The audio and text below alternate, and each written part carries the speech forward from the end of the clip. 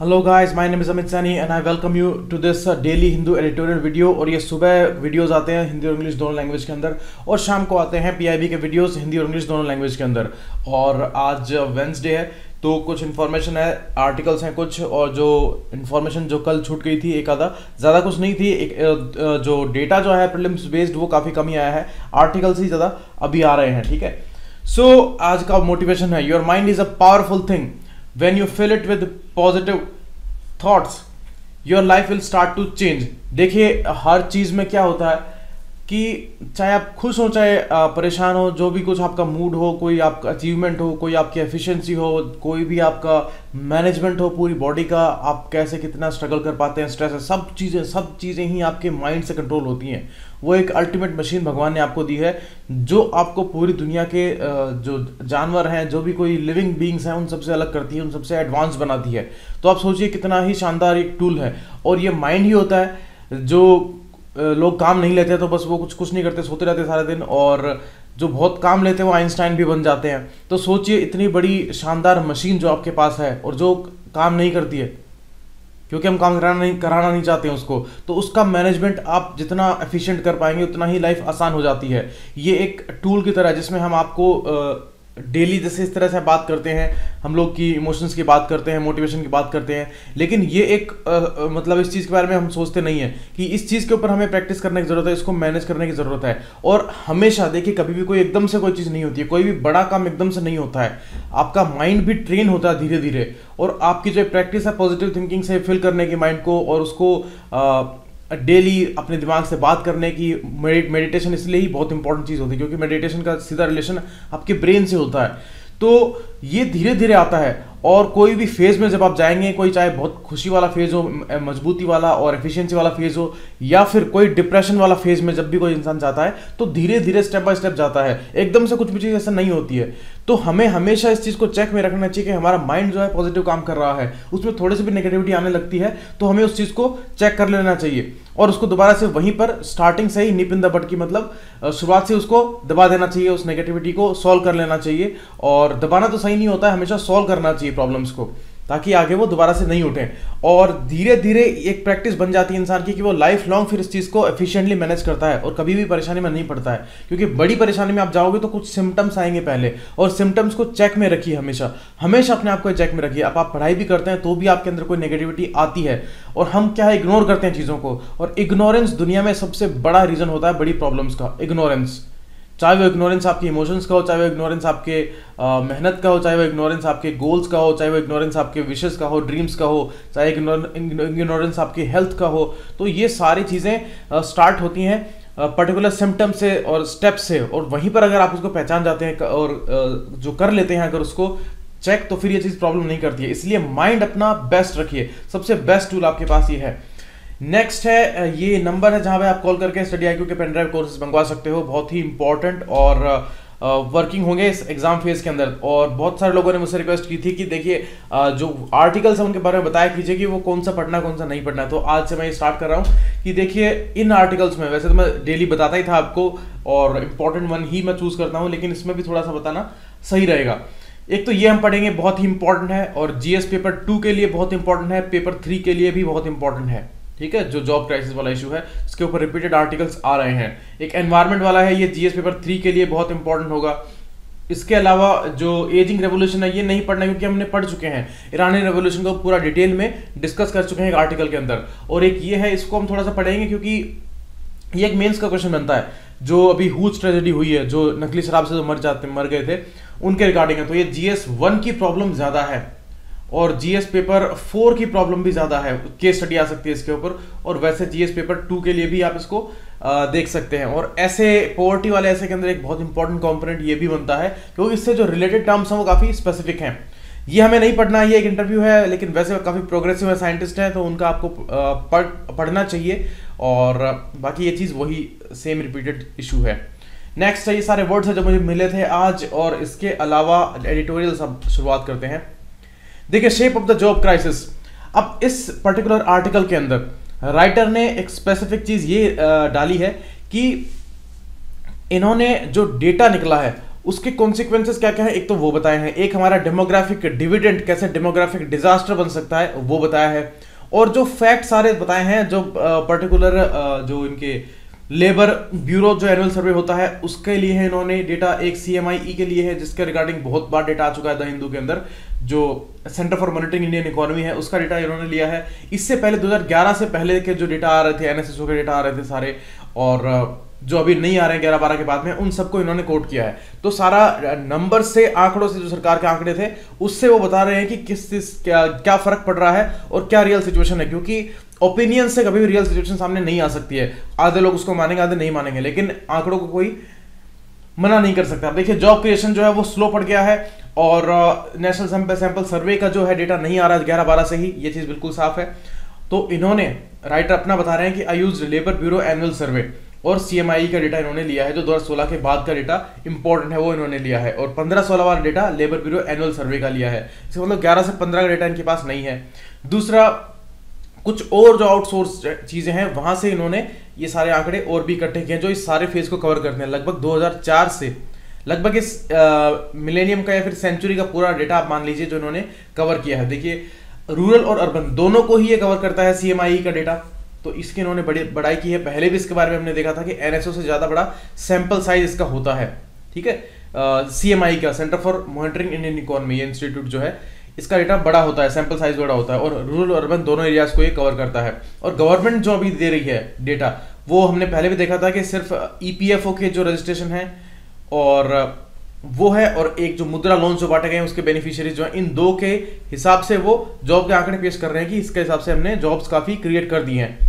अब ये कह रहे हैं कि एब्सेंस ऑफ गुड डेटा, अब ये डेटा तो उन्होंने दे दिया लेकिन ये गुड डेटा नहीं कह सकते एम्प्लॉयमेंट के लिए, हमने पहले भी देखा था। तो गुड डेटा अनटेनेबल है, सिंपली अनटेनेबल है, ये चीज बिल्कुल एक्सेप्टेबल नहीं है कि जॉब्स के आंकड़े आप सही से नहीं दे रहे हो, तो ये कह रहे हैं। अब देखिए 2012 के बाद से ये सिचुएशन जो है स्पेसिफिकली बहुत ही परेशानी खड़ी करने वाली बन चुकी है, क्योंकि जो डेवलपमेंट 2012 तक इंडियन इकोनॉमी में हुए हैं वो स्पेसिफिक हैं और वो प्रोग्रेसिव भी थे, लेकिन उसके बाद का जो पीरियड फॉलो हो रहा है 12 के बाद से, वो पीरियड थोड़ा सा प्रॉब्लमेटिक खड़ा हो गया है, क्योंकि जो एजुकेशन का लेवल है वो काफी बढ़ गया है। पिछले 2004 से लेकर 12 का जो फेज था उसके अंदर लगभग ये बढ़ गया था। 2000 के बाद से हम इसको लेंगे, 4 का स्पेसिफिकली जो उन्होंने मेंशन किया वो नहीं, 2000 के बाद से ही ऐसा फेज चल रहा है। और जो हायर एजुकेशन के अंदर जो एनरोलमेंट बढ़ रहे हैं, और वैसे भी हमारा एम्प्लॉयमेंट नंबर्स जो एस्पिरेशंस जो हैं वो काफी बढ़ गई हैं, तो उसका रीजन एजुकेशन है, क्योंकि ज्यादा एजुकेशन ले रहे हैं, ज्यादा वोकेशनल ट्रेनिंग्स वगैरह ज्यादा ले रहे हैं, तो वो सबके सब लोग फिर जॉब मार्केट में आना चाहते हैं।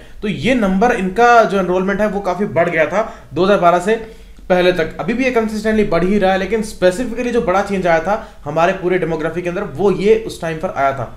तो सेंसस के डेटा के अंदर भी ये चीज सामने आई थी। 2001 से 11 वाला जो सेंसस था उसके अंदर एजुकेशन का जो डेटा है उसके अंदर काफी चेंजेस आ गए थे। तो अब इन सब लोगों को जॉब चाहिए। देखिए टर्शरी एजुकेशन के अंदर एनरोलमेंट रेट 11% 2006 में था और 26% 16 में हो गया, 10 साल में 10% का राइज हो गया टर्शरी एजुकेशन के अंदर, जो कि पोस्ट ग्रेजुएशन और ये जो हायर एजुकेशन होती है। और ग्रॉस सेकेंडरी 9th और 10th क्लास तक के जो एनरोलमेंट जो हैं वो 58% से 90% चले गए हैं 16 के अंदर। तो ये कितना अच्छा ग्रोथ हमारा हुआ है इसी फेज के अंदर, जिस फेज के अंदर अनएम्प्लॉयमेंट बढ़ रहा है उसी फेज में ये एनरोलमेंट बढ़ रहा है। तो ये एक बड़ा मेजर रीजन है अनएम्प्लॉयमेंट के बढ़ने का, क्योंकि इतने सारे जब लोग नौकरी मांगने आ जाएंगे तो नौकरी कहां से मिलेंगी। लेकिन एक बात ये भी सच है कि ऐसा नहीं है कि टोटली यही रीजन था। आप वैकेंसीज का नंबर देखेंगे जो कि राइज करना चाहिए था इकोनॉमी के अकॉर्डिंग, वो उल्टा कम हो गया है वैकेंसीज के अंदर। इसलिए एक तरफ तो अप्लाई करने वाले लोग बढ़ रहे हैं और एक तरफ जॉब्स कम हो रही है, उल्टा हो रहा है, इसलिए ये क्राइसिस में कन्वर्ट हो गया है। अभी देखिए पिछले 10-12 साल की स्थिति है, और पहले क्या था कि ओपन एम्प्लॉयमेंट रेट, अब ओपन एम्प्लॉयमेंट रेट क्या होता है, जो ओपनली दिखता है ये लोग एम्प्लॉयड हैं, जो लोग मांगने जाते हैं जॉब और फिर उनको मिलता नहीं है, उसके अंदर एक तो डिस्गाइज्ड अनएम्प्लॉयमेंट नहीं आता। डिस्गाइज्ड क्या होता है, मैंने आपको बताया था कि जो चीज दिखती नहीं है ओपनली कि ये एम्प्लॉयड है कि नहीं है। जैसे मान लीजिए मैंने आपको बताया था कि एक खेत के अंदर 10 लोग काम कर रहे हैं लेकिन इफेक्टिवली 2 ही जरूरत है वहां पर, तो 8 लोग जो है वो फालतू लगे हुए हैं, उनकी मार्जिनल प्रोडक्टिविटी बिल्कुल जीरो है।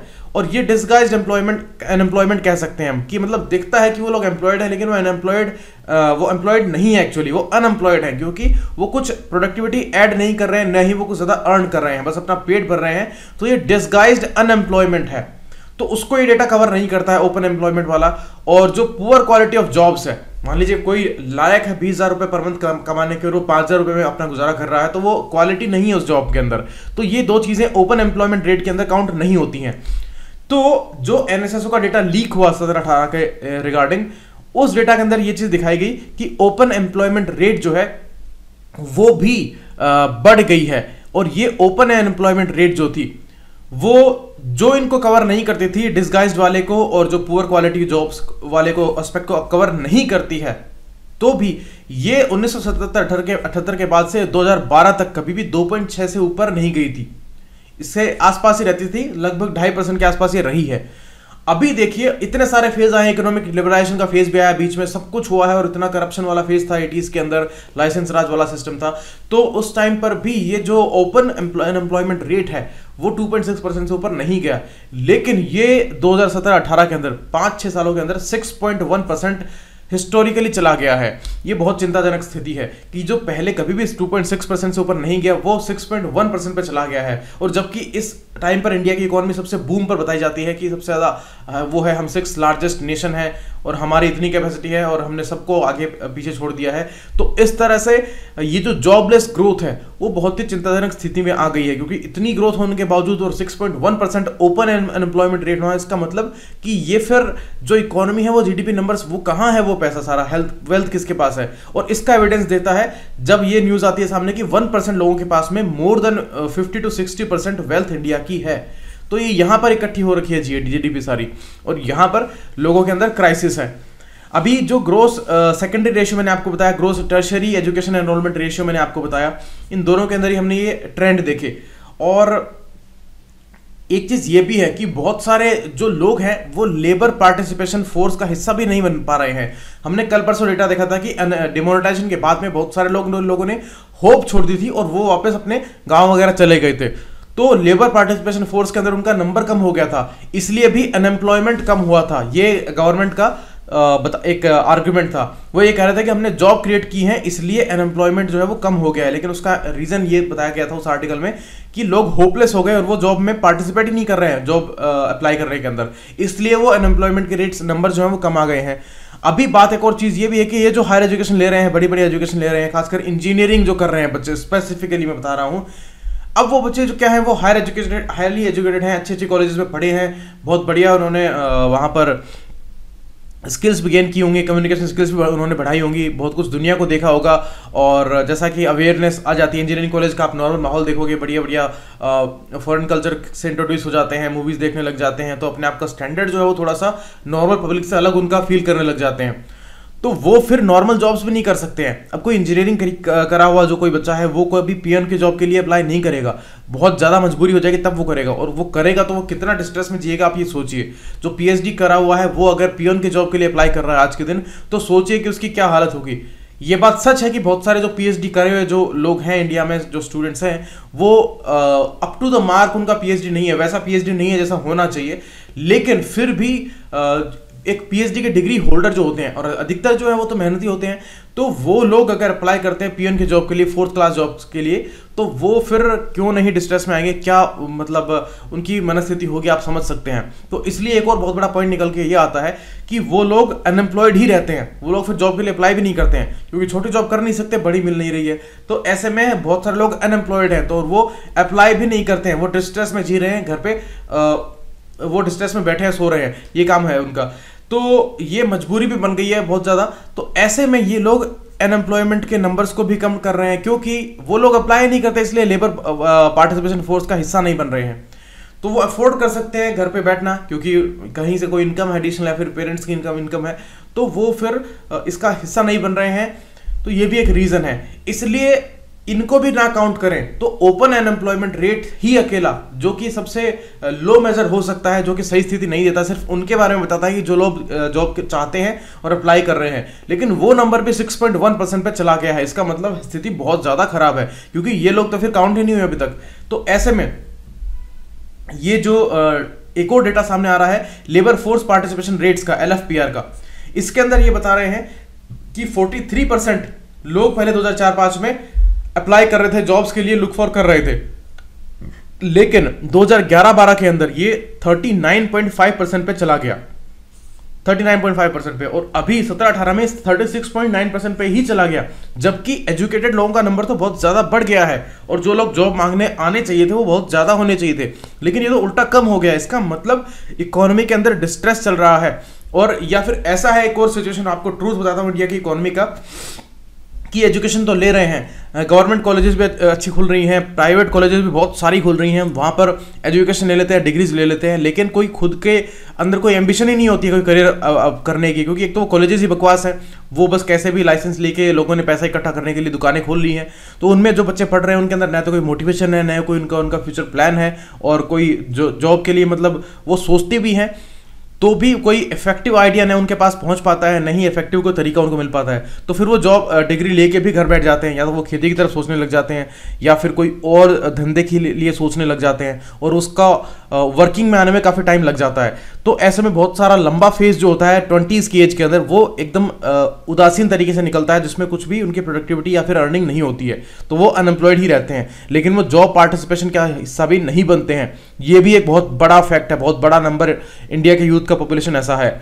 और इसी में अधिकतर जो वही लोग हैं जो व्हाट्सएप के ऊपर पूरा एक्टिव हैं और पॉलिटिकली जिनका पूरा एडवांटेज लिया जा रहा है। ये साफ साफ इन्होंने आर्टिकल में लिखा है कि वो सिर्फ एक पॉलिटिकल टूल बन गए हैं और उनको पूरी तरह से यूज़ किया जा रहा है, क्योंकि फ्रस्ट्रेशन उनके अंदर पहले से है, जॉब है नहीं, एस्पिरेशन है, यंग एज है, और बहुत सारे फैक्टर्स होते हैं, जो जॉब नहीं है तो शादी भी नहीं हो रही है, हजार तरह के फ्रस्ट्रेशन है। ऐसे में इंसान आधा गुस्से में रहता है, और फिर उसको ऐसे में कोई प्रोवोक करता है इमोशनली, तो वो बहुत ज़्यादा अग्रेसिव भी हो जाता है, और फिर कोई चीज़ उसको जज जाती है कि हाँ बस राम मंदिर नहीं बना तो फिर कुछ नहीं है देश के अंदर, जो उसके खिलाफ बोला उसका सिर काट दो। ऐसी बातें बहुत ज़्यादा फिर उनको इम्पैक्ट करती हैं। तो ये एक एग्जाम्पल है छोटा सा, जो कि बताता है कि उनकी फ्रस्ट्रेशन को कैसे चैनल किया जा सकता है। तो ये चीज़ बिल्कुल क्लियरली सामने आती है, और ये एक बहुत ही चिंताजनक स्थिति है हमारे देश के लिए, क्योंकि इकोनॉमी के अंदर ये फेज अगर लंबे टाइम तक चलता रहा, अगर 3-4 साल और ऐसे चलता रहा, तो बहुत ज़्यादा डिस्ट्रेसफुल कंडीशन आ जाएगी, और यूथ के अंदर डिप्रेशन इतना आसानी से फिर खत्म भी नहीं होता। इस फेज के अंदर जो आया हुआ होता है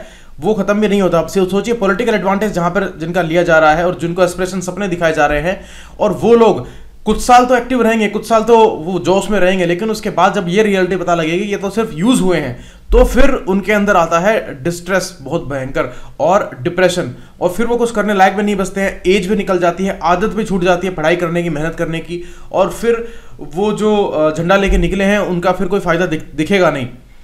तो फिर आएगा एक फेज बहुत ही डिस्ट्रेस वाला, और जिस फेज के अंदर हम डेमोग्राफिक डिविडेंड को टारगेट कर रहे हैं, उसको राइटर कह रहे हैं कि डेमोग्राफिक डिजास्टर भी बन सकता है, क्योंकि अगर उनको स्किल नहीं किया गया, एजुकेशन भी आ गई है और स्किल नहीं है, या फिर स्किल कर दिया गया उसके बाद जॉब नहीं है, तो ये तो और भी खराब स्थिति हो गई। मान लीजिए एजुकेशन नहीं होती, स्किल नहीं होती, तो वो लोग सोचते ही नहीं, वो अपनी एस्पिरेशन ज़्यादा नहीं रखते, न उनको कोई इतना कोई चीज़ परेशान करती कि जॉब्स नहीं है, क्यों नहीं है, क्योंकि वो खुद से सेटिस्फाई रहते हैं कि हमने खुद ने कुछ नहीं किया तो हम छोटा मोटा कुछ काम करके अपना गुजारा कर लेंगे।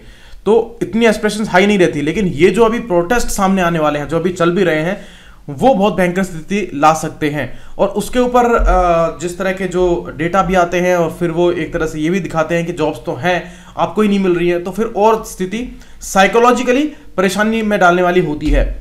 ठीक है, अभी इकोनॉमिस्ट ने भी ये रिपीटेडली माना है कि जॉब क्राइसिस जो उसको एड्रेस नहीं किया जा रहा है, तो ये कह रहे हैं कि गवर्नमेंट जो इकोनॉमिस्ट हैं वो रिपीटेडली ये बोल रहे हैं कि जॉब क्राइसिस है ही नहीं, और जो वैसे इंडिपेंडेंट कोई स्कॉलर्स हैं या इकोनॉमिस्ट हैं, ये सब कुछ हैं, तो जैसे राइटर खुद हैं वो भी ये कह रहे हैं कि जॉब क्राइसिस बहुत ही भयंकर है, और इसको एड्रेस नहीं किया गया तो बहुत बड़ी सिचुएशन खराब हो सकती है। सबसे पहला इशू है एड्रेस करने का ही। गवर्नमेंट यही नहीं मानने को तैयार है कि ये जॉब क्राइसिस है क्या, लेकिन बहुत सारे तो हमारे ही सामने हैं एग्जाम्पल्स, जो एसएससी के साथ जो 2-3 सालों से चल रहा है। देखिए 3-4 सालों से ही ऐसा कुछ क्यों हुआ है, कोई एग्जाम कंडक्ट नहीं होती है टाइम के ऊपर और रिजल्ट नहीं आता है, कभी चीटिंग का केस बता दिया जाता है, कभी ये बता दिया जाता है कि रिजर्वेशन का इशू आ गया, कभी ये बता दिया जाता है कि जो है कहीं पर पेपर लीक हो गया और वो क्वेश्चन गलत हो गया, आंसर की गलत आ गई। इस तरह से हर एग्जाम के अंदर मैक्सिमम हम ये देख रहे हैं, ये ऑब्जर्वेशन है हर स्टेट्स के अंदर और भी सारे एग्जाम्स के अंदर, कि कुछ ना कुछ गड़बड़ है। जॉब नहीं मिल रही है साल के एंड के अंदर,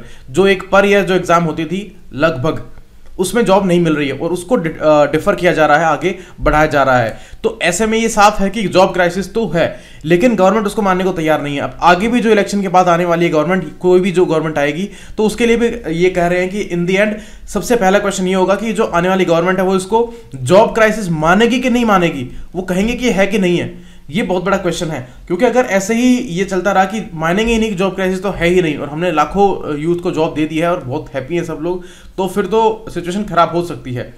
अब देखिए, those in education prior to 11-12 would start searching for non agriculture jobs but did not find them. तो ये जो कुछ डेटा सामने आ रहे हैं ये काफी पिक्चर को क्लियर करते हैं। जैसे कुछ और डेटा को देखें अगर यहाँ पर हम, कि अनएम्प्लॉयमेंट रेट जो है वो 2011-12 से 16 तक वो 0.6 से 2.4 तक बढ़ गई है। ये इन राइटर का खुद का एस्टिमेट है, माई एस्टिमेट बोल रहे हैं इसको ये।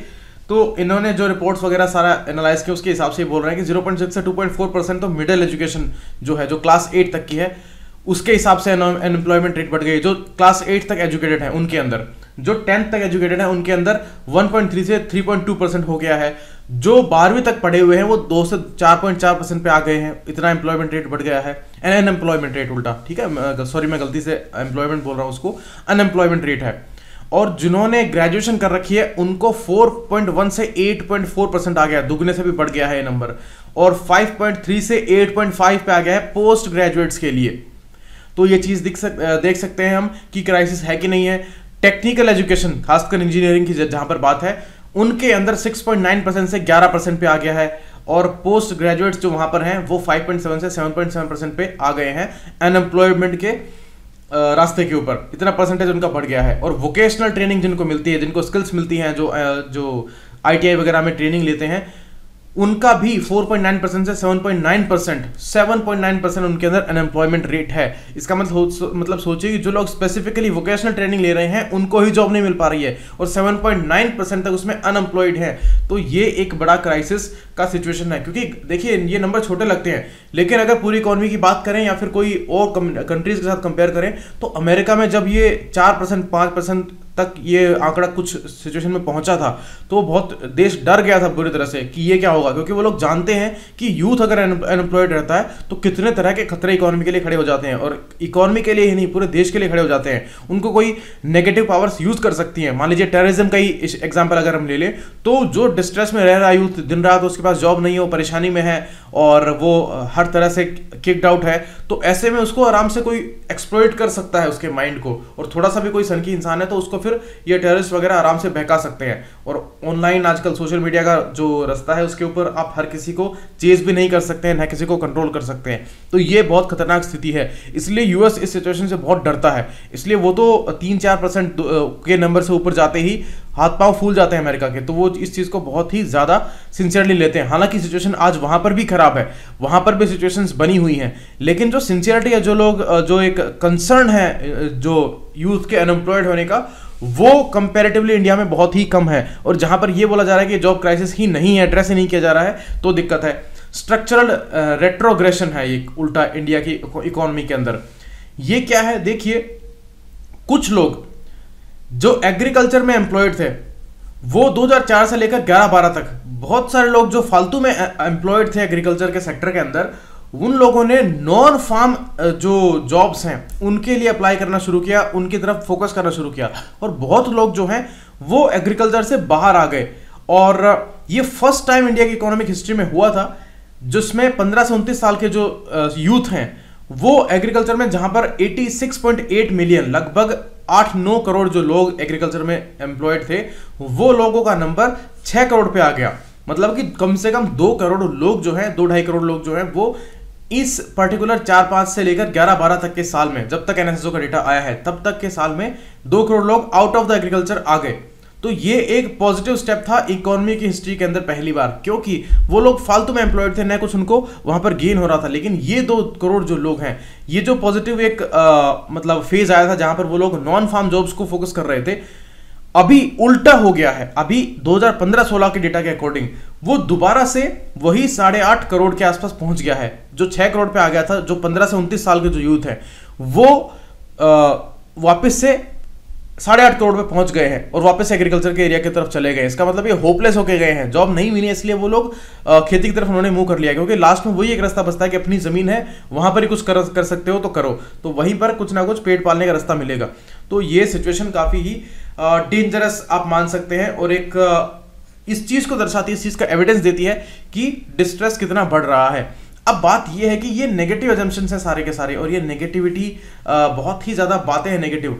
लेकिन एक देखिए, अब जैसे कुछ कमेंट भी करते हैं लोग, जैसे वीडियो के ऊपर 2-3 दिन से ही कमेंट आता है सर आप बहुत नेगेटिव बातें बोल रहे हो, बहुत नेगेटिव ये कुछ आ रहा है। लेकिन आप आर्टिकल्स देखिए, पहली बात तो ये लोग जो लिखते हैं मैं उसका कुछ नहीं कर सकता। दूसरी बात ये भी है कि ये सिचुएशन तो रियल ही है। ये सिचुएशन तो अगर इग्नोर की जाएगी और इसको जॉब क्राइसिस नहीं माना जाएगा तो इसके जो रिजल्ट्स आने वाले हैं, आज इसको नहीं ध्यान दिया गया, और खासकर इस इलेक्शन फेज के अंदर जहां पर हमारे देश की जो जिम्मेदारी होती है वो चेंज हो सकती है, वो होती है नॉर्मली इलेक्शन के टाइम पर। और ऐसे में ये एस्पिरेशन रखना, इन चीज़ों का इवैल्यूएशन होना और डिबेट इनके ऊपर आना बहुत ही ज़रूरी है। इनके ऊपर स्टिर होना बहुत ज़रूरी होता है ऐसे इश्यूज़ के ऊपर, और अगर इनको एड्रेस नहीं किया गया तो ये बहुत बड़े क्राइसिस में कन्वर्ट हो सकते हैं, और उस सिचुएशन के अंदर हम बाउंड हो जाएंगे और उस टाइम पर कुछ समझ भी नहीं आएगा कि किस तरह से पॉलिसी मेजर्स उठाए जाएं। तो इस टाइम पर इसलिए ऐसे आर्टिकल्स ज़्यादा आ रहे हैं, ठीक है। तो आप इस चीज़ के लिए ऐसे मत सोचिए कि ये ज़्यादा नेगेटिव बातें हैं या फिर ऐसे हैं। तो अब ये जो लोग वापस एग्रीकल्चर में आ गए हैं, इस ट्रेंड का रिवर्स होना बहुत ही ज़रूरी है, ठीक है। ड्रॉप इन मैन्युफैक्चरिंग जॉब्स जो काफी बड़ा एक एम्प्लॉयमेंट गिविंग सेक्टर होता है, वहां पर काफी फॉल आया है। 58.9 मिलियन से वो 48.3 मिलियन के ऊपर आ गया है लगभग 4-5 सालों के अंदर ये जो चेंजेस आए हैं। तो लगभग 1 करोड़ लोगों का डिक्लाइन है इसके अंदर, जबकि बढ़ना चाहिए था ये नंबर। और हमारा तो मैन्युफैक्चरिंग का जो सेक्टर था वही दिक्कत में था कि हमने हुआ क्या, हमने पहले एग्रीकल्चरल इकोनॉमी थे हम सारे, वहां से हम सीधा ही क्या किया, हमने जंप लिया। मैन्युफैक्चरिंग वाला जो फेज आता था इसके बाद में वो हमने छोड़ दिया, हमने सीधा सर्विस सेक्टर की तरफ उठाया, और सर्विस सेक्टर से हमने सबसे ज्यादा जीडीपी में ऐड किया। सर्विस सेक्टर 35% तक लगभग आ गया था जो जीडीपी का हिस्सा था, और सर्विस सेक्टर से हम कमा रहे थे। जो आप देखेंगे 2005-6 का जो टाइम था, लगभग 10-11 के साल तक, वो काफ़ी ज़्यादा बीपीओज और जो ये कस्टमर केयर इन सब के अंदर बहुत लोगों को जॉब मिलती थी, बहुत ही ज़्यादा लोगों को जॉब मिली थी। और आजकल वो सिनारियो काफ़ी चेंज हो गया है। तो ये सर्विस सेक्टर था जिसका परसेंटेज काफ़ी बड़ा था उस टाइम पर, और ये अभी फिर से कम हो गया है, लेकिन अभी भी ये काफ़ी हाईएस्ट है। तो ये एक अजीब एग्जांपल इंडिया का देखा जाता है कि जहां पर एग्रीकल्चरल इकोनॉमी से सीधा ही सर्विस सेक्टर की तरफ जंप हो गया, क्योंकि हमने मैन्युफैक्चरिंग की तरफ ज़्यादा ध्यान नहीं दिया। और जो फेज हमारा स्टार्ट हुआ था पीएसयूज वगैरह का 60s के अंदर, 70s के अंदर, वो फिर काफ़ी डिक्लाइन पे आया, और उसके बाद लगभग 40-50 साल तक इसमें कोई भी बड़ा सुधार नहीं आ पाया। और उसके बाद डिपेंडेंट हो गए हम प्राइवेट जो कंसर्न्स हैं, कंपनीज हैं उनके ऊपर, तो उनके अंदर जो मैन्युफैक्चरिंग है वो लिमिटेड होती है, और ये लार्ज स्केल के ऊपर इन्वेस्टमेंट इसमें नहीं हो पाया था, इसलिए मैन्युफैक्चरिंग सेक्टर हमारा कमजोर रह गया, जिसको हम इस मेक इन इंडिया जैसा जो प्रोग्राम है जो काफी जरूरी था उसके अंदर बूस्ट देने की कोशिश कर रहे हैं। लेकिन उसको वो क्या है उसका आउटपुट, वो चीज अब दिख रही है। अब मैन्युफैक्चरिंग सेक्टर के अंदर तो ग्रोथ बढ़नी चाहिए थी, जॉब्स बढ़नी चाहिए थी इस फेज में, उल्टा कम हो गई 1 करोड़। तो ये एक अजीब स्थिति है। आईआईपी इंडेक्स जो सीएसओ जारी करता है, और उसके अंदर जो मैन्युफैक्चरिंग, माइनिंग और इलेक्ट्रिसिटी वाला जो सेक्टर का जो स्पेसिफिक डेटा होता है सारा, कि क्या क्या मैन्युफैक्चरिंग हुई है, क्या क्या इलेक्ट्रिसिटी और माइनिंग के अंदर एम्प्लॉयमेंट है, वो डेटा जो है वो भी ग्रोथ उसकी स्लो हो गई है। आईआईपी के अंदर भी स्लो ग्रोथ दिखाई गई है। तो ये भी एक चिंताजनक स्थिति है। तो ऐसे में एग्रीकल्चर वाले के अंदर भी डिस्ट्रेस बढ़ रहा है, बहुत लोग एम्प्लॉयड उसके अंदर हो रहे हैं, उल्टा वापस जा रहे हैं, और मैन्युफैक्चरिंग में जॉब कम मिल रही है। वैसे ऑर्गेनाइज सेक्टर की जॉब्स भी कम है, और जो इंपॉर्टेंट हमारे स्टाफ सिलेक्शन कमीशन वगैरह हैं, और जो रिक्रूटिंग एजेंसीज हैं गवर्नमेंट की, उनके अंदर भी एम्प्लॉयमेंट काफ़ी कम है। अब 2011, 12, 13, 14 के साल के अंदर देखेंगे तो काफ़ी ज़्यादा बैंक्स के अंदर भी बहुत जॉब्स निकल रही थी, बहुत ही ज़्यादा। लेकिन आज कंपेरेटिवली देखेंगे तो वो सिचुएशन काफ़ी चेंज है। और एक्सपोर्ट हमारा वो भी फॉल कर गया था 2013 तक, काफ़ी नीचे चला गया था, लेकिन फिर थोड़ा सा राइज हुआ। कुछ इंडेक्स में हमारा नंबर बढ़ा, लेकिन वो भी उस लेवल पर नहीं आ पाया जहां पर हमारा अच्छा लेवल उससे पहले चल रहा था, तो उस लेवल पे अभी भी नहीं बढ़ पाया। तो एक्सपोर्ट्स का कम होना और इन्वेस्टमेंट टू जीडीपी रेशियो ये शार्पली फॉल हुआ है सिंस 2013।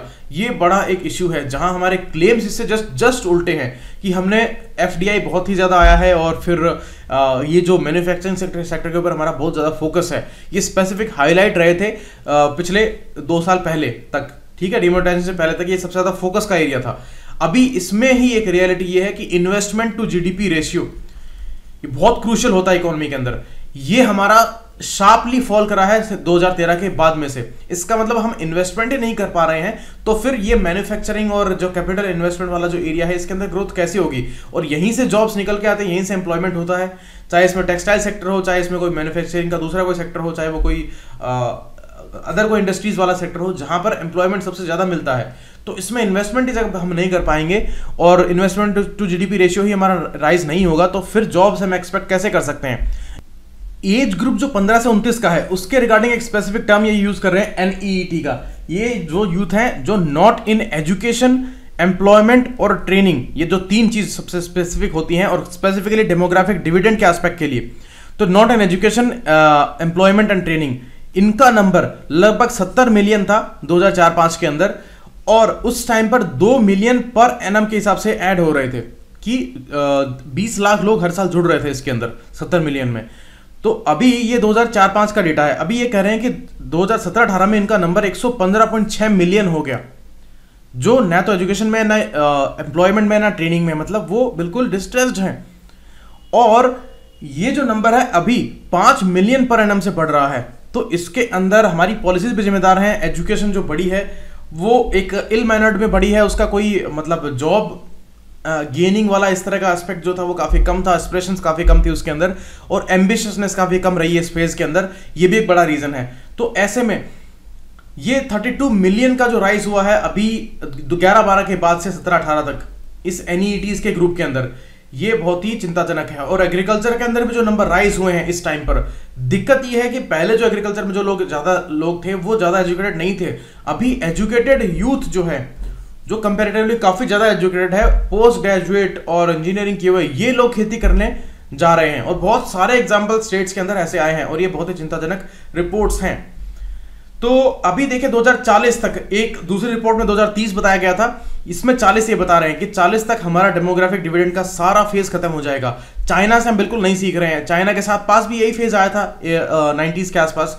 उस टाइम पर उनके पास एम्प्लॉयमेंट की और इंडस्ट्रीज की, इन दोनों की स्ट्रेटेजी थी, इन्होंने बनाई थी, स्किल किया था, सबको शहरों में लाके बसाया था, और बहुत सपोर्ट चाइना ने उस टाइम पर दिया था अपने यूथ को। स्पेसिफिकली जो सारे लोग थे गांव में बसे हुए थे, उनको शहरों में ला के उनको घर बना के उन्होंने दिए थे उस टाइम पर, जो घोस्ट टाउन्स बने थे, तो वहां पर उनको बसाया था ताकि वो लोगों के पास वो बेसिक जो दिक्कतें हैं वो नहीं रहे, उनका पूरा फोकस स्किलिंग पे रहे। क्योंकि चाइना को दिख रहा था कि ये फेज है, इसमें अगर ये सारे लोग स्किल्ड हो गए तो कल को हम दुनिया पे राज करेंगे, हम मैन्युफैक्चरिंग हब बन जाएंगे दुनिया के। और वही हो रहा है। आज बेल्ट एंड रोड इनिशिएटिव इसी चीज का एक आइकन है।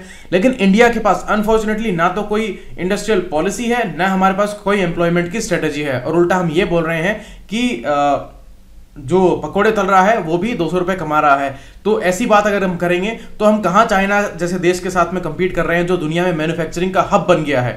ठीक है, तो ये जो फेज चल रहा है डेमोग्राफिक डिविडेंड को गेन करने का, इस टाइम पर जल्दी से जल्दी with in 5 years, next 5 years में अगर ये अधिकतर पॉपुलेशन स्किल्ड नहीं होती है और इनकी एम्प्लॉयमेंट की एस्पिरेशंस अगर पूरी नहीं होती हैं, तो सही में हमारी इकोनॉमी डेमोग्राफिक डिविडेंड की बजाय डेमोग्राफिक डिजास्टर की तरफ बढ़ रही है। और ये डिजास्टर इतना खतरनाक होने वाला है कि फिर यहाँ पर सिर्फ प्रोटेस्ट और जो अनसोशल एक्टिविटीज हैं, जो इस एनर्जी का जो नेगेटिव बन जाने से जो कॉन्सिक्वेंस आएंगे वो सब हम देखेंगे। इसलिए इसको डिजास्टर बताया जा रहा है। तो आज हमारे पास जो इतना बड़ा एडवांटेज है, हम हर जगह इस चीज की बड़ाई करते हैं कि हम एक यंग नेशन है, हमारे पास इतनी बड़ी एस्पिरेशंस है, लेकिन उसके लिए स्टेप्स क्या उठाए जा रहे हैं वो एक अलग चीज है। अब मिनिस्ट्री ऑफ स्किल और डेवलपमेंट मिनिस्ट्री का जो हमने ईयर एंड रिव्यू देखा था, पीआईबी की वीडियो जो मैंने किया था, उसमें बहुत अच्छी अच्छी बातें बताते हैं, बहुत अच्छे अच्छे स्कीम्स दिख रही हैं, बहुत अच्छे अच्छे असेसमेंट्स आ रहे हैं, और उनके हिसाब से तो अगर देखा जाए तो वैसे कोई समस्या है ही नहीं जॉब क्राइसिस की। तो ये एक बड़ा अजीब फेज आ गया है कि जो गवर्नमेंट के जो डेटा हैं उनमें और जो इंडिपेंडेंट एनालिसिस हो रहे हैं उनके अंदर दिन और रात का फर्क है। वो बिल्कुल अच्छी कंडीशन बता रहे हैं, जॉब्स जो है वो कह रहे हैं कि हमने लाखों में दी है और कोई दिक्कत नहीं है, लोग बहुत हैप्पी हैं। इधर ये कह रहे हैं कि ये क्राइसिस है। तो ये सिचुएशन बहुत ही दिक्कत वाली है, हम स्टूडेंट्स के लिए भी बहुत दिक्कत वाली है, एज अ टीचर मेरे लिए भी बहुत दिक्कत वाली है कि अब इस चीज को कैसे इंटरप्रेट किया जाए, किसकी अगर बात मानी जाए, क्योंकि सच हमेशा ही सपोर्टिव होता है पॉजिटिव फ्यूचर के लिए, लेकिन सच कहाँ है, ये बहुत बड़ी दिक्कत हो गई है। तो हम ब्लाइंडली किसी को भी सपोर्ट नहीं कर सकते हैं, ना हम इंडिपेंडेंट असेसमेंट करने वालों को कर सकते हैं, ना गवर्नमेंट को कर सकते हैं, क्योंकि गवर्नमेंट्स भी ईमानदार नहीं है और जो असेसमेंट करने वाले हैं उनका डेटा किस तरह से आया है उसको गवर्नमेंट ही क्रिटिसाइज कर देती है, तो ये दिक्कत वाली बात हो गई है। लेकिन कुछ एविडेंसेस, कुछ सिम्टम्स जो हैं वो दिखते हैं इकोनॉमी में, उसके हिसाब से ये बातें बैठ रही हैं, ठीक है। तो अब इसको क्राइसिस को रिकॉग्नाइज करना सबसे पहले नीड होगी। तो इस सारे आर्टिकल के अंदर सारे एस्पेक्ट जितने भी इंपॉर्टेंट हैं, जो भी चारों तरफ इसके ऊपर पूरा ऐसे लिखा जा सकता है, वो मैंने आपको आधे घंटे में बता दिया है। नेक्स्ट आर्टिकल है कॉमन सेंस, किसके रिगार्डिंग, हमारा जो बायोडाइवर्सिटी के रिगार्डिंग इशू है। देखिए कन्वेंशन ऑन बायोलॉजिकल डाइवर्सिटी, ये जो अर्थ समिट 1992 में हुआ था रियो डी जेनेरियो ब्राजील के अंदर, तो रियो डी जेनेरियो ब्राजील में इसको बोला गया था अर्थ समिट।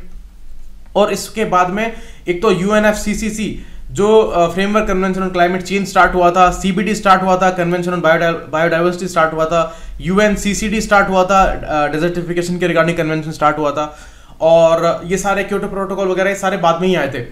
तो ये बहुत ही स्पेसिफिक चीज थी। और हमने बायोडाइवर्सिटी एक्ट भी लेके आए थे हम 2002 के अंदर, नेशनल बायोडाइवर्सिटी अथॉरिटी हमने बनाई थी, स्टेट्स के अंदर भी हमने बायोडाइवर्सिटी के बॉडीज बनाई थी, बोर्ड्स बनाए थे, अथॉरिटीज बनाई थी, ठीक है। तो ऐसे में हमारी जिम्मेदारी काफी बड़ी है, हम एक बड़े देश हैं, और एक हमारा जो एक स्पेसिफिक जिम्मेदारी इसलिए भी बनती है यूनिक, की हमारा एक जो नेचर के साथ में जो रिलेशन है वो हमारे लाइफ का हिस्सा है, हमारे कस्टम्स का, ट्रेडिशंस का, रिलीजन का हिस्सा रहा है। तो हमारा जो क्लेम है बहुत ही यूनिक है इसके रिगार्डिंग, और हम आज एक ऐसा देश बन गए हैं जो सबसे ही ज्यादा खतरा खड़ा हो गया है एनवायरमेंट और बायोडाइवर्सिटी के लिए। सबसे ज्यादा जहां पर एयर पोल्यूशन है, सबसे ज्यादा जहां पर लैंड पोल्यूशन है, सबसे ज्यादा जहां पर रिवर्स पॉल्यूटेड है, हम एक ऐसा देश बन गए हैं जहां पर हम नदियों को देवी माता मानते हैं और जो पेड़ों को पूजते हैं, और हर चीज का हमने रिलीजन से उसका जोड़ा हुआ था उसको। तो उस टाइम पर उसको जोड़ना आज समझ में आता है कि वो लोग कितने समझदार थे। जब उन्होंने ट्रेडिशंस बनाए थे, उन्होंने उसको देवी देवताओं का स्टेटस इसलिए दिया था, जानवरों को देवी देवताओं की सवारियां इसलिए बनाया था ताकि लोग इनका प्रोटेक्शन करें और लोग इनको जो है इकोसिस्टम को मेंटेन करें और नेचर का ध्यान रखें। ये उसके पीछे लॉजिक था। लेकिन हमने उसको बना लिया अंधविश्वास, और हमने नदियों को ही पोल्यूट करना शुरू कर दिया, उनको देवी बोला, लेकिन उनके अंदर ही सबसे ज्यादा गंदगी डालना शुरू कर दिया। तो हम खुद ही नहीं समझते हैं कि रिलीजन का क्या बेसिस है, क्या उनका लॉजिक है। तो ये तो हमारी समझ है, और इस चीज को हम ये बोलेंगे कि नहीं ये ट्रेडिशंस का विरोध करना है, तो ये आपकी समझ है, ये मेरे हिसाब से कोरी बेवकूफी है। अब देखिए ऐसी सिचुएशन के अंदर, ये तो इसका बैकग्राउंड है, और ये चीज चेंज करनी होगी तभी हमारे गोल्स भी अचीव होंगे। अब इसके रिगार्डिंग बहुत ही शार्प क्रिटिसिज्म हमारा बहुत सारे रिपोर्ट्स में आता है। तो ये इसका बैकग्राउंड था। अब देखिए इजिप्ट में लास्ट ईयर शर्म शेख नाम की जगह है, वहां पर ये 14th मीटिंग हुई थी कन्वेंशनल कॉन्फ्रेंस ऑफ पार्टीज की, जो COP होती है, CBD की भी होती है। जैसे हमने देखा था कि इंडिया में अभी होस्ट हो रही है, उसकी नेक्स्ट ईयर होने वाली है। जो CMS है, कन्वेंशन ऑन माइग्रेटरी स्पीसीज का, उसका भी 13th COP होने वाला है इंडिया के अंदर। तो इसका भी COP CBD का भी होता है, ऐसे COP UNFCCC का भी होता है। तो इन सब बॉडीज का कन्वेंशन कॉन्फ्रेंस ऑफ पार्टीज होता है।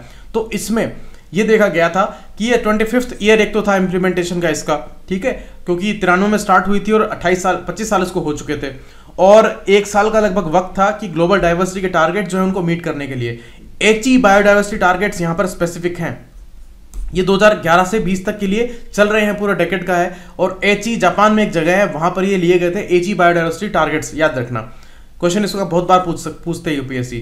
तो यहां पर ये कह रहे हैं कि हमने पूरे वर्ल्ड के अंदर 60% रिसोर्सेज जो हैं वो मिसमैनेज्ड तरीके से हमने एक्सप्लॉइट कर दिए हैं आज की दुनिया के। और एक आप वर्ड सुनते होंगे, अर्थ ओवरशूट डे, जिसके अंदर हर साल ये आता है, एक डेट फिक्स होती है कि उस एक साल में एक कोटा होता है इंसान के लिए, मतलब हमारे ह्यूमंस के लिए पूरे दुनिया के अंदर, कि हम नेचर को कितना एक्सप्लॉइट कर सकते हैं, रिसोर्सेज को कितना यूज कर सकते हैं। अगर वो डेट 31 दिसंबर है, इसका मतलब बिल्कुल बैलेंस्ड है, हम उतना यूज कर रहे हैं जितना कि हमें अलॉट होना चाहिए, ठीक है। लेकिन वो डेट दिसंबर से शिफ्ट होती होती अगस्त तक आ चुकी है, और अब कहा जा रहा है कि जुलाई में वो आने वाली है। इसका मतलब जुलाई अगस्त में ही हम वो सारा कोटा यूज कर लेते हैं। इसका मतलब उसके बाद का जो फेज है दिसंबर तक, तब तक हम ओवर एक्सप्लॉइट करते हैं अर्थ को, और वो डेट जो है उसी को अर्थ ओवरशूट डे बोलते हैं। तो ये सारी चीजें इसी से रिलेटेड हैं, और ये हमारे एक्सप्लॉइटेशन से रिलेटेड है। तो हम कितना बैडली बायोडाइवर्सिटी को भी एक्सप्लॉइट कर रहे हैं। बायोडाइवर्सिटी में पेड़ भी आते हैं, जानवर भी आते हैं, ये बहुत बड़ा कंसर्न हो गया है। अभी देखिए जो कॉमन्स का एक इशू इसमें बताया गया, बहुत स्पेसिफिक एंगल इसमें बताया गया। जैसे मैंने आपको बैकग्राउंड इंडिया वाला क्यों बताया था, क्योंकि जो इस आर्टिकल में बात बताई गई है कॉमन्स वाली, वो एक इशू सबसे ज्यादा लागू होता है इंडिया के ऊपर, कि जहां पर लोग एक लाइफ का पार्ट था नेचर उनका, और सब लोग अपनी जिम्मेदारी समझते थे, सब लोग नदियों को, पानी के तालाबों, इन सबको साफ रखने की कोशिश करते थे और उनकी केयर करते थे, पेड़ पौधों की भी केयर करते थे, जानवरों की भी, सब कुछ था, हर चीज एक मैनेज थी, और पूरा जो society as a community, as a unity उसका ध्यान रखती थी, उसमें किसी की एक स्पेसिफिक जिम्मेदारी नहीं दी गई थी।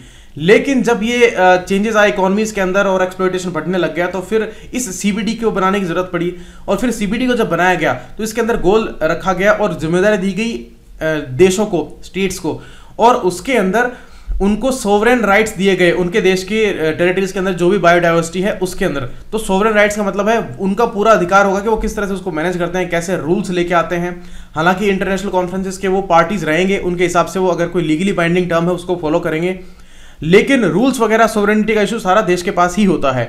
तो ये किया गया था इसलिए कि इसका और बेटर मैनेजमेंट हो, और वो जो स्थिति पहले जैसी थी नेचर की वो वैसे ही दोबारा से सही हो जाए, जो एक्सप्लॉयटेशन होने लग गया है वो मैनेज हो, और गवर्नमेंट्स ईमानदारी से काम करेंगे, ये एक्सपेक्ट किया गया था इसके अंदर। लेकिन गवर्नमेंट्स ने तो सबसे ज्यादा बेड़ा गर्क इसमें किया है। जो एनवायरमेंट क्लियरेंसेस देने की बात है उसके अंदर सबसे ज्यादा इशू आया है। जैसे हम वेस्टर्न घाट की बात करें तो जो गाडगिल रिपोर्ट आई थी, और वो पिछली गवर्नमेंट के टाइम पे आई थी, तो ये हर गवर्नमेंट ऐसा ही काम कर रही है। गाडगिल रिपोर्ट ने बिल्कुल ये किया था कि अधिकतर एरियाज को ही इकोलॉजिकली सेंसिटिव घोषित कर दिया था, और बायोडाइवर्सिटी को बहुत बड़ा थ्रेट बताया था कि वहां पर जो माइनिंग कमर्शियल एक्टिविटीज हैं पूरा थ्रेट है वो एक तरह से, और एंडेमिक स्पीसीज वहां पर हैं जो वहीं पर मिलती हैं और कहीं नहीं मिलती हैं, उनको सबसे बड़ा खतरा है।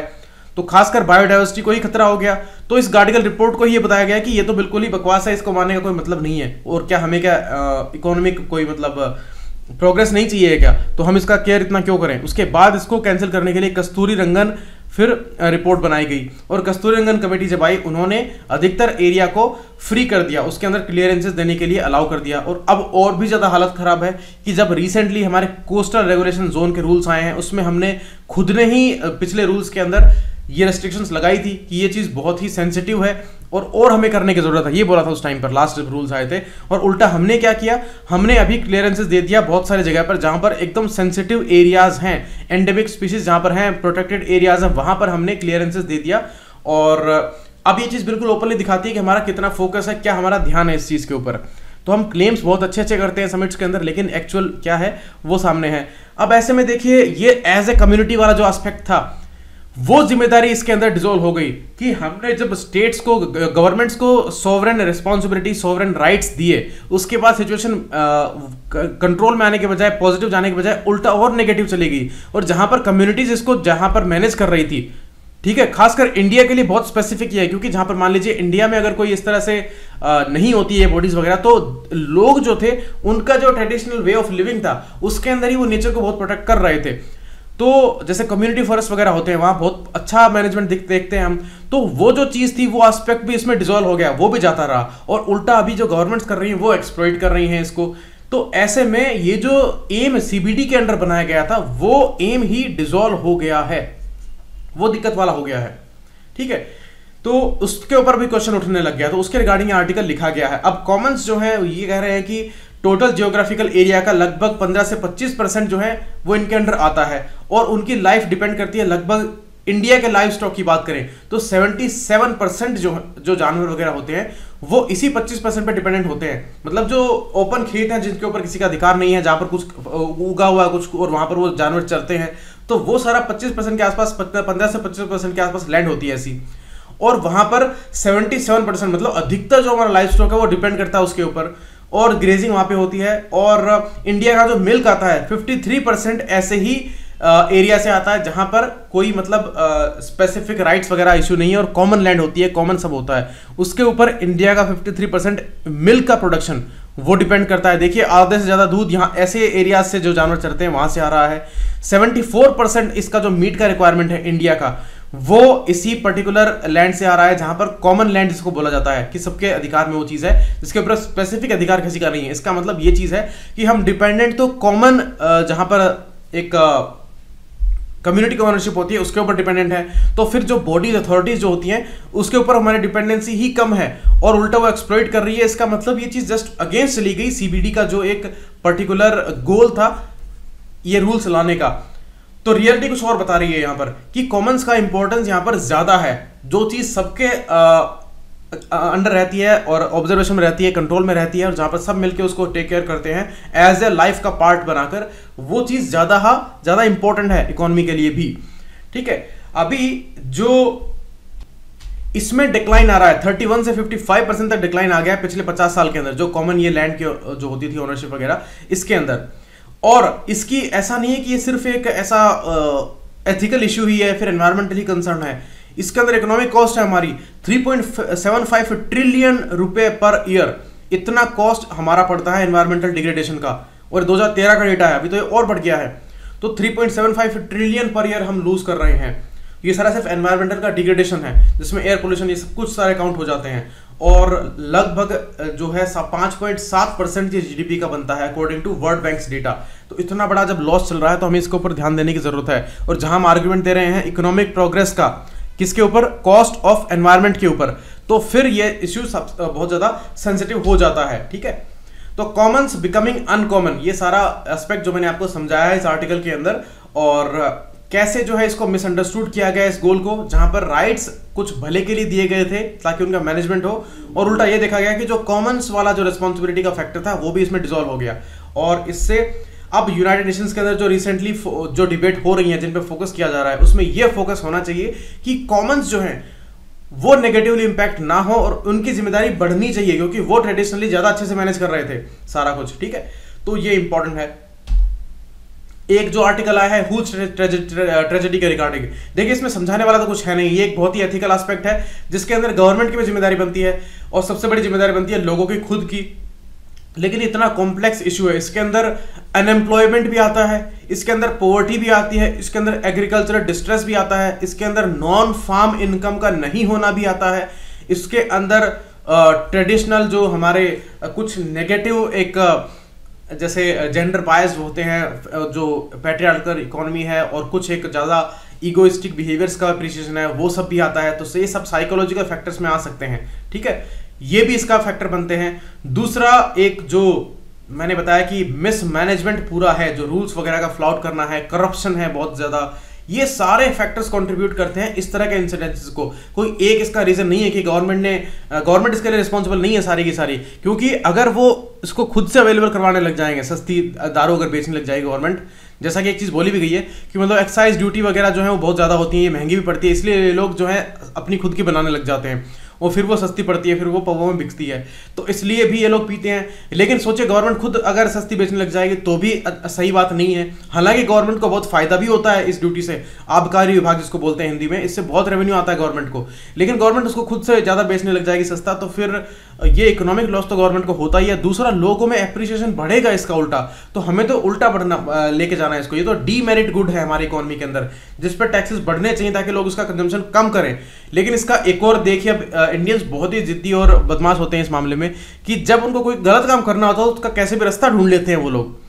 तो इनको पीनी थी, तो इसलिए इन्होंने खुद की बनाना स्टार्ट कर दिया, और ये पहले से एजेस से बनती आ रही है। लेकिन उसमें दिक्कत यह है कि जब एथाइल अल्कोहल जो मेनली होता है इसका कंपोनेंट शराब का, उसकी जगह जब मिथाइल अल्कोहल बन जाता है तो वो जहरीला होता है, और उसकी थोड़ा सा अमाउंट गया पेट में और इंसान खत्म। तो ये हुज ट्रेजेडी मिथाइल अल्कोहल बनने से होती है। तो इसमें अनहाइजीनिक कंडीशंस हैं और प्रोसेस का सही पता नहीं होना होता है, इन सब के कारण ये बन जाता है और फिर ये डिजास्टर होता है। तो अब इसको मैनेज कैसे किया जाए उसके ऊपर आपको पढ़ना है, मैं आपको काम दे रहा हूँ, आपको पूरा ऐसे लिखना है इसके ऊपर, क्या कौन कौन से जो पॉइंट्स इसमें आप देख सकते हो वो मैंने आपको समझा दिए हैं। बाकी इसमें कोई ट्रेजेडी को डिस्कस करने का कोई इशू है नहीं इसमें ऐसा, ठीक है। तो इसमें ड्यूटीज़ वगैरह की बात भी आपको करनी है, गवर्नमेंट की बात भी करनी है, आपको सोशल इश्यूज़ के बारे में भी देखना है, और कैसे होता है ग्राउंड ऑब्जर्वेशन भी आपको देखना है, और उसके हिसाब से आपको मेजर सजेस्ट करने हैं, ठीक है। ये बहुत इंपॉर्टेंट ऐसे होगा। नेक्स्ट, एक जो मेरी ही विसिनिटी में एक इंसिडेंट हुआ है, ये आपको बस अवेयर करने के लिए कि अपने आसपास हमेशा ध्यान रखिए, जो तार वार वगैरह निकलते रहते हैं इधर उधर एकदम पैनी नज़र रखिए, क्योंकि हो सकता है कल को कोई ऐसा इंसिडेंट आप होने से बचा लें, बहुत बड़ा, खुद नुकसान से बच जाएं।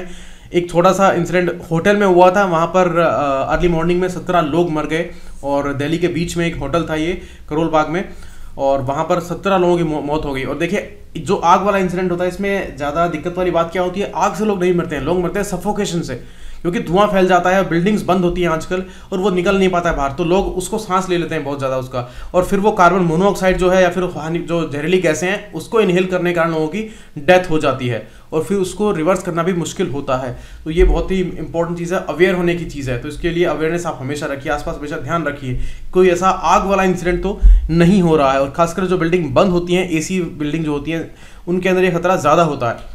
ठीक है, नेक्स्ट है जो फैक्ट है, देखिए इंडिया ने अभी क्या किया है, यूएस से एक डील की है जिसके अंदर हम बेसिक राइफल जो है वो पॉसिबल नहीं करवा पा रहे थे। अभी हमने 6 और नाम की कंपनी है, उसके साथ में ये जो असॉल्ट राइफल्स हैं इनके ऑर्डर हमने दिए हैं। तो ये 72,400 राइफल्स आएंगे, जिसमें से 66,000 जो है वो तो आर्मी को जाएंगी, 2,000 नेवी को जाएंगी और 4,000 एयरफोर्स को जाएंगी। ठीक है, तो ये रिप्लेस करेगी Indian national small arms system rifles को, जो INSS अभी यूज हो रहा है उसको ये रिप्लेस करने वाली है। और इसके अलावा 111 नेवल यूटिलिटी हेलीकॉप्टर्स भी पास किए हैं डिफेंस मिनिस्ट्री ने, वो भी किए जाएंगे। और strategic partnership policy, SP policy, जिसके बारे में बहुत बात आ रही है, जिसमें एक तो क्या होता है, प्राइवेट फर्म होती है, जैसे मान लीजिए रिलायंस है, वो टाई अप करेगी किसी फॉरेन की कंपनी से या वहां के ओरिजिनल इक्विपमेंट मैन्युफैक्चरर से, और फिर ये उसके थ्रू ये प्रोक्योर किया जाएगा। तो ये SP मॉडल है नया, इसके अंदर पहला ये डील जो है वो ये वाली होने वाली है, 111 नेवल यूटिलिटी हेलीकॉप्टर्स वाली। और दूसरी जो है वो जो जिसके अंदर और जो दूसरी डील है जो PIB मैंने डिस्कस किया था 2 दिन पहले, तो वहां से आप देख सकते हो। और ये जो कॉप्टर्स हैं इसमें जो नए लिए जाएंगे, ये जो चेतक फ्लीट जो है, जो बिल्कुल बूढ़ी हो चुके हैं, जो बिल्कुल पुराने हो चुके हैं, उनको ये रिप्लेस करेगा। तो ये इंपॉर्टेंट एक एडिशन होने वाला है। लेकिन ये दिक्कत की बात भी थी कि बेसिक राइफल्स भी हम अभी नहीं दे पा रहे थे। बहुत सारे अटेम्प्ट्स किए गए थे ये एक्विजिशन के लिए कि ये होना चाहिए, हमारे पास बेसिक राइफल्स भी नहीं है। तो उसकी बजाय अभी ये थोड़ा सा पॉजिटिव स्टेप अभी आया है और 72,000 असॉल्ट राइफल्स हमारी आएंगी तीनों फोर्सेस के लिए। नेक्स्ट है, राजस्थान ने एजुकेशन क्राइटेरिया को स्क्रैप कर दिया। ये क्या था एजुकेशन क्राइटेरिया? ये था कि 2015 में एक नया चेंज किया गया कि जो सरपंच वाले चुनाव होते हैं या फिर सिविक बॉडीज वाले जो चुनाव होते हैं, इन सब के अंदर एजुकेशन क्राइटेरिया होगा। क्या क्या था? देखिए, उन्होंने ये बोला था कि 10th क्लास तो पास होना चाहिए वो इंसान जो जिला परिषद, पंचायत समिति या फिर म्युनिसिपल का इलेक्शन लड़ रहा है। तो ये कंडीशन लगा दी थी। हालांकि आपको ये शौक लगेगा कि ये चीज हटाई क्यों गई है। ये चीज शॉकिंग है क्योंकि ये तो एक प्रोग्रेसिव मेजर था, एजुकेशन का क्राइटेरिया होना चाहिए। और ये चीज भी बिल्कुल सही है कि वो जो लोग एडमिनिस्ट्रेटर बनने वाले हैं, जो मतलब हर चीज को मैनेज करने वाले हैं और हर चीज को समझना होता है, वो लोग कम से कम एजुकेट तो होने चाहिए, 10th क्लास तो होने ही चाहिए, तभी तो मैनेज कर पाएंगे। लेकिन यहां पर एक इससे बड़ा इशू आ गया, और जो कि एक अनफॉर्चुनेट इशू है। अनफॉर्चुनेट इसलिए क्योंकि इसमें अंदर एक्सक्लूजन हो रहा है जो टोटली कॉन्स्टिट्यूशनल वैल्यूज के अगेंस्ट चला गया। इसके अंदर क्या हो गया, बहुत सारे लोग जो समझदार हैं और जो ईमानदार भी हैं लेकिन वो एजुकेटेड नहीं है, वो एक्सक्लूड हो गए। और खासकर विमेन, औरतें जो हैं वो अधिकतर एजुकेशन कम है उनके अंदर, तो वो इसमें एक्सक्लूड हो गई। वो चुनाव नहीं लड़ पा रहे थे, और चुनाव नहीं लड़ पा रहे इसका मतलब तो डेमोक्रेटिक वैल्यू के टोटल अगेंस्ट चला गया। तो आपने एजुकेशन क्राइटेरिया के तहत बहुत सारे लोगों को एक्सक्लूड कर दिया, और वो भी एकदम लोकल लेवल, लोकल गवर्नेंस के लेवल के ऊपर, जहां पर लोकसभा और जो विधानसभा के चुनाव है उसके अंदर ऐसा कोई रूल नहीं है, उसके अंदर रूल्स इतने टफ नहीं है। तो ये उल्टी बात है, जहां इनके लिए बड़ा होना चाहिए क्योंकि ये तो बड़ा मैनेजमेंट करते हैं और ये तो एक लोकल लेवल का एडमिनिस्ट्रेशन है, इसके अंदर एजुकेशन क्राइटेरियाज रिलैक्स होने ही चाहिए थे।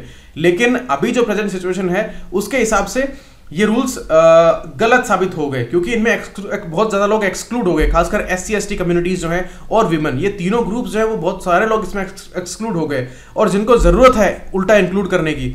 तो इस रूल के तहत ये हुआ था 2015 में। अभी इसके रिगार्डिंग बिल लाया गया है और दोबारा से ये क्राइटेरिया हटा दिया गया है। तो ये भी एक बहुत इंपॉर्टेंट डिलेमा और डिबेट खड़ा करता है कि ये तो एक प्रोग्रेसिव मेजर होना चाहिए, लेकिन ये क्यों?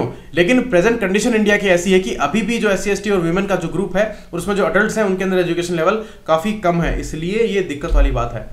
नेक्स्ट है, बायोफ्यूल प्रोजेक्ट के लिए पंजाब गवर्नमेंट ने एक US की कंपनी के साथ में, जो हनीवेल कंपनी है, उसका एक यहाँ पर चलता है वर्गो कॉर्पोरेशन, उसके साथ डील की है कि जो स्टबल बर्निंग होती है, जो जलाते हैं, जो क्या बोलते हैं उसको, लोकल लैंग्वेज में अलग अलग नाम होते हैं, तो जो स्टबल होता है, जो खेत में जो बच जाता है रेजिड्यू काटने के बाद में खरीफ की फसल को, उसके बाद जो बचता है उसको जलाने वाला जो इशू होता है, उससे बायोफ्यूल बनाया जा सकता है, क्योंकि वो एक बायोलॉजिकल ऑर्गेनिक मैटर है, उससे बायोफ्यूल बनाया जा सकता है। लेकिन जरूरत है टेक्नोलॉजी की और इन्वेस्टमेंट की, तो वो उसके लिए MOU किया है इन्होंने US की इस कंपनी के साथ में। अब मैं आपको एक काम दे रहा हूँ, एक इंपॉर्टेंट इंस्टीट्यूशन है बायोफ्यूल के रिगार्डिंग, और बोल लेंगे तो हम रिन्यूएबल एनर्जी बोलेंगे उसको, वैसे उसका इंस्टीट्यूट है कपूरथला में, उसका नाम आपको बताना है मुझे वो क्या है। बहुत इंपॉर्टेंट क्वेश्चन है उसके ऊपर आया हुआ है। तो ये अभी पंजाब गवर्नमेंट ने साइन किया है, काफ़ी इंपॉर्टेंट है और बहुत ही अच्छी बात है, ये अच्छा स्टेप है, क्योंकि ये बहुत बड़ा इशू हो जाता है एयर पोल्यूशन के लिए, और अगर इसको ऐसे यूज़ किया जा सके तो इससे बेटर कुछ भी नहीं हो सकता है। ये MCQs हैं, आप इनको ट्राई करना, इनके आंसर्स लिखना, और बाकी PDF आपको मिल जाएगी। ये मेंस का क्वेश्चन है जिसको आपको लिखना है, और मैप क्वेश्चन मैं आपको दे रहा हूँ अफ्रीका कॉन्टिनेंट के अंदर, ये सारी चीज़ें आपको ढूंढनी है, ठीक है। आपको मैं बताता नहीं हूँ, खुद से ढूंढने के लिए बोलता हूँ, ताकि आपको 5-10 चीज़ और एक्स्ट्रा में देखोगे, लेकिन आप किया जरूर कीजिए इसको डेली, ठीक है। और PDF आपको मेरे ग्रुप में मिल जाएगा, टेलीग्राम चैनल पर मिल जाएगी। Thanks a lot, keep watching.